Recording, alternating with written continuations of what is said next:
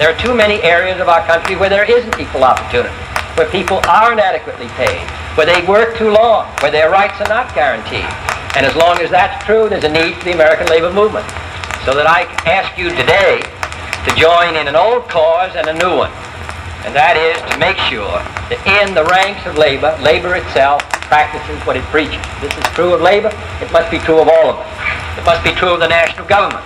We must make sure that in our employment practices in the national government, in all grades, that we practice what we preach, that we make it possible not only to permit equal opportunity, but also to encourage it, to not merely treat all those who apply to us equally, but to make sure that we invite and encourage and stimulate equal opportunity. That requires some work.